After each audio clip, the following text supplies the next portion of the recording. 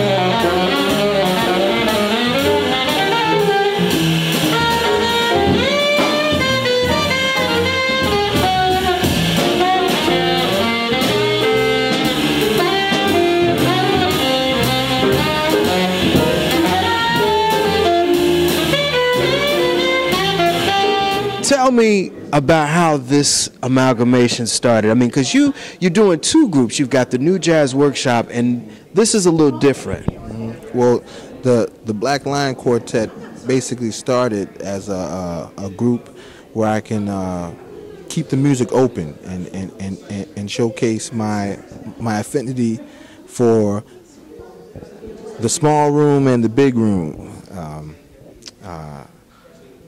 Originally, the idea was to have bass, vibraphone, trumpet, and drums to give the bass more of a responsibility of harmony and rhythm. And actually, we debuted here at the gallery in 2011, and it was a blast. I think the band was Curtis Torian on drums, Dwayne Eubanks on trumpet, and Brian Carrot on vibraphone. 2 years later, or a few years later, I'm here with David Bryant on piano because I feel like I'm going to play the way I play no matter what, whether there's a piano player or a vibraphone. I'm going to try to do my thing. And David's one of my favorite pianists. You know, he's one of the baddest cats on the scene right now. And Kush Abadey on drums, he's one of the baddest cats, like he's, if not the baddest cat, young drummer on the scene right now. And Lummie Spann, me and Lummie was one of Jackie Mack's last proteges, and we've known each other since we were in middle school. We've been friends ever since. We're like brothers. So, and we all think alike. You know, whatever we're doing, we like to bring it everywhere. Try to get all the possibilities out of the music. That's the whole idea of the Black Lion Quartet, keeping it open. You know? In recording this project, what were some of the musical ideas that you wanted to convey to your music fans, but also express as a musician? Well, where I come from, you know, I was raised in Hartford, Connecticut, on curry goat and rice and peas, and I grew up in an apostolic church, and you know, traditional West Indian upbringing. My family's very close, and this music, jazz, has been. My uncle was a great jazz drummer and composer, so when we decided, I think you're talking about New Jazz Workshop. So New Jazz Workshop, that band started in college. Me and Lummie and David and Josh Evans on trumpet and Curtis Torian. You know, we started that band in college, and we all bring our own flavors. We all write, so that band was pretty much put together to bring about everybody's influences and you know, all at the same time. You know, we're all about the same age, and we all grew up listening to hip hop, funk, R&B, soul, gospel, classical music, jazz. So we feel like we can give all of that at the same time, you know, but within the context of the swing, you know. And in this band particularly, I think we all have the same mantra that, you know, we never sacrifice the swing, but we take it as far as we can take it. You know, I'm hearing a lot in this band. I'm hearing the Three Sounds, I'm hearing some Cannonball Adderley, and I'm hearing a little Jackie McLean. There's a little soul, there's a little straight ahead post-bop going on here. It's just, this organically works for you. Thank you. I think that was the whole idea. I mean, I try to convey that whenever I get behind the bass on the bandstand. You know, when I work with Cyrus, I mean, you know, working with Cyrus Chestnut for many years, I mean, he's got gospel, blues, soul, classical, you know, R&B, bebop, you know, hard bop, all wrapped in one. And he makes it a point to showcase that when he's playing every tune, no matter what the tune is, and being around different band leaders just like him, you know. So the band itself is conveying the message, you know, from the leader's point of view. You dig? How does it feel playing with Ravi Coltrane and Pharoah Sanders or Cyrus Chestnut? Now you leading your bands. This has got to be a great thing for you. Well, you know, I once learned a great leader is an even better follower. And I can remember early on, my freshman year in college, Jackie McLean calling my house, and when I was in the program, and telling me, you know, I see you leading the band, and he would tell me, you know, why don't you stand in front of the band with the bass? You know, he said, you know, Mingus used to do that. You know, you can still do your role, but why don't you stand in front of the band? And I was always nervous about that, you know, because I just wanted to play some bass. You know, I wrote some music, some tunes and whatnot. I just wanted to play the bass. So, but, you know, from a leader point of view, you know, I like the chance to get to play my tunes, you know. I love music, and I love to express myself through music. And Cyrus, there's not many band leaders. Cyrus, Ravi, working with Abraham Burton, Eric McPherson, Steve Davis. Out of all the band leaders that I've worked with, there are only maybe 25% of them will play some of my music, you know, and I appreciate that big time. And a lot of them have recorded it and got some of my stuff out there. So I like to, you know, it feels good to be playing some of my tunes. But at the same time, I'm playing David's music, and I play a lot of New Jazz Workshop. I play Lummie's music, you know, and Kush was playing the piano earlier. So I like to vibe off of my friends, and you know, they're my influences as well. You know, so just playing original music, you know, original music that playing original music with like-minded people. It feels good. It feels great.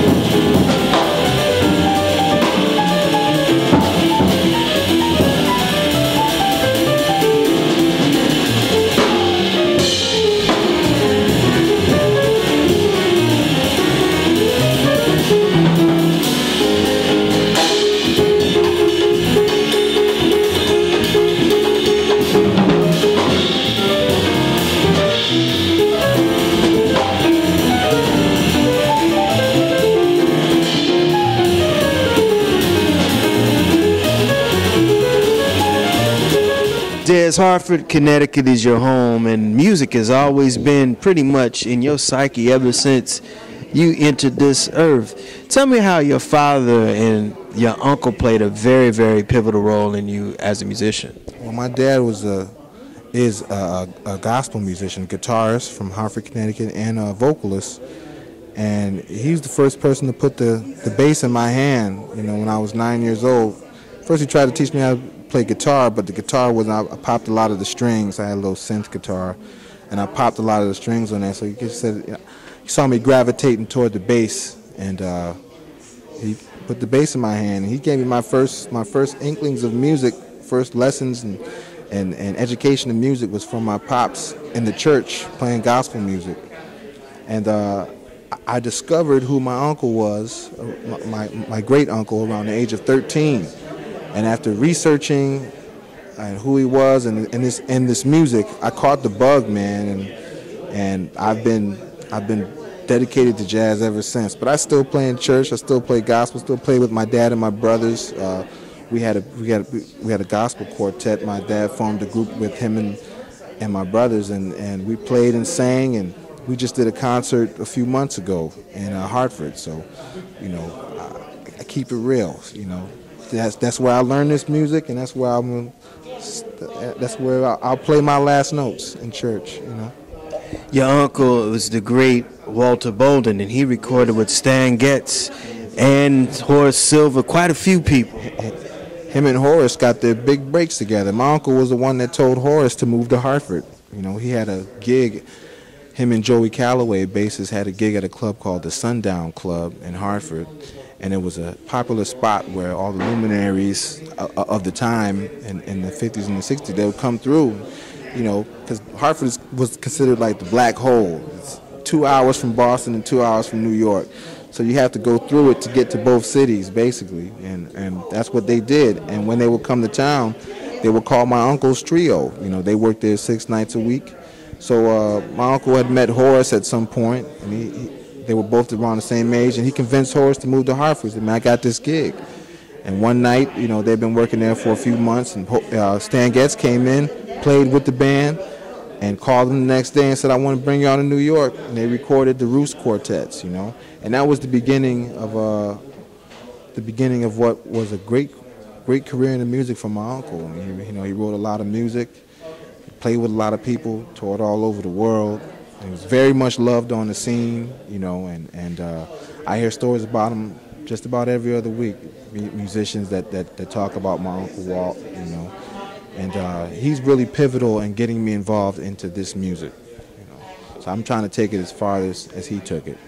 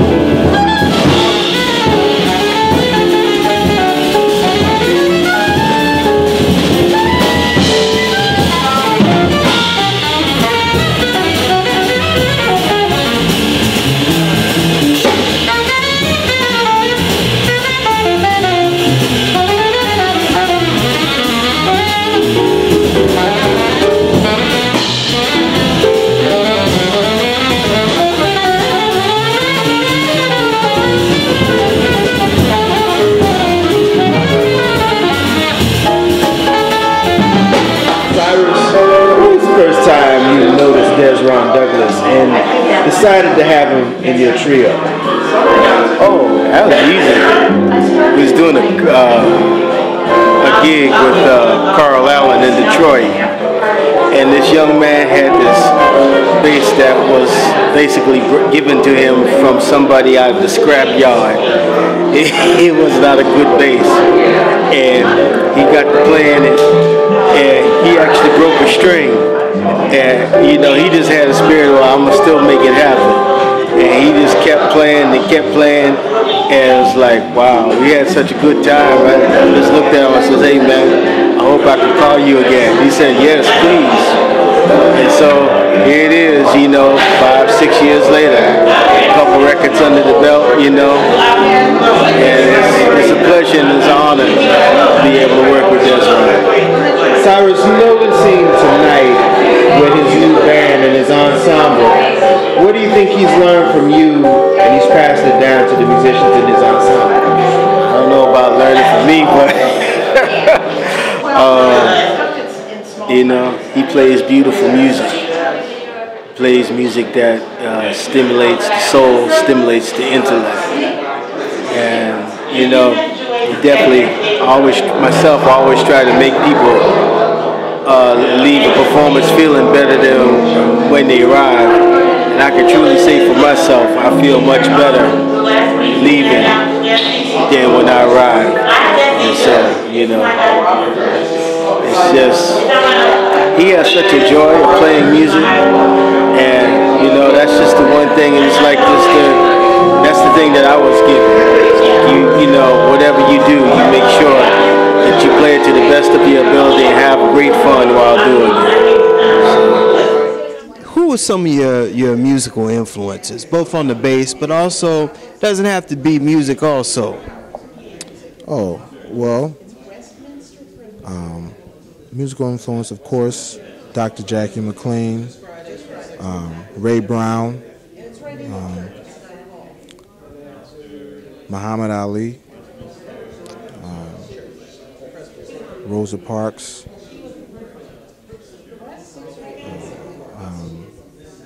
Abraham Lincoln. He's a very controversial and important person.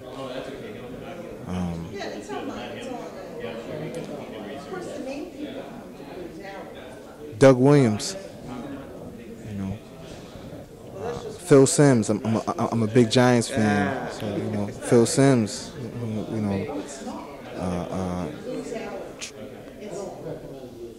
Anyone that was creating or anyone striving to be perfect amongst chaos, because just the idea of that alone, going against the grain, is challenging. When you go against the grain, you got to be. There's no room for error, right? So it makes for an interesting situation, But those pretty much my influence, man. My mom, my dad, my grandparents, for raising me. My city, growing up in a time when it's a big deal just to graduate high school. That's an influence on me. I grew up around Hartford. It's very rich in culture, but there's a dark side to the city as well. And, it's a lot of poverty. So I grew up. I saw a lot. As a kid, and I made it. And I can tell other kids, living in the inner city, find something you love and do it, man. That's an influence. Use that as an influence. It's not about where you live. It's about who you are. That'll do it again for another edition of the Pace Report. I'm Bryant Pace, reporting live here at the Jazz Gallery here in New York City. I'd like to personally thank the members of Dezron Douglas's Black Lion Quartet, as well as Mr. Dezron Douglas for his time. Also the talented Cyrus Chestnut for his wonderful comments. As always, please visit my website, www.thepacereport.com, for my weekly column, as well as my past segments. Until next time, remember, if it's in the groove, it'll make you move. Till next time, peace.